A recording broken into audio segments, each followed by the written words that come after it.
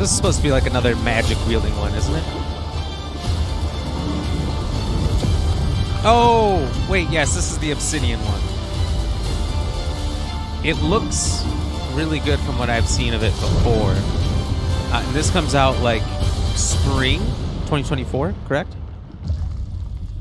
20 years of making your worlds your way. I have loved almost all Obsidian games I've ever played. Knights of the Old Republic 2, Fallout New Vegas, Grounded. They have had many bangers, so this is a game I would give the benefit of the doubt. And they make all different types of games. People don't like you very much. And they do well. Do they? You know, they don't stick to a niche. They don't have to.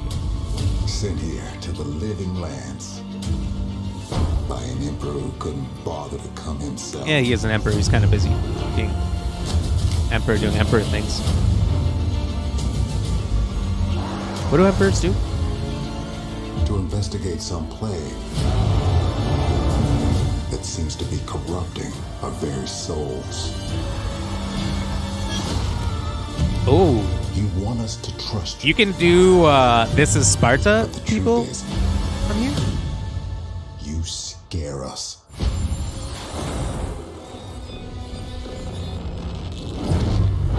Look at that. He's even got his plague mask on. The power you wield. The secrets you keep. Well, that's why the Emperor sent You're either here to this guy. save us, Said fucking young Merlin. or destroy us.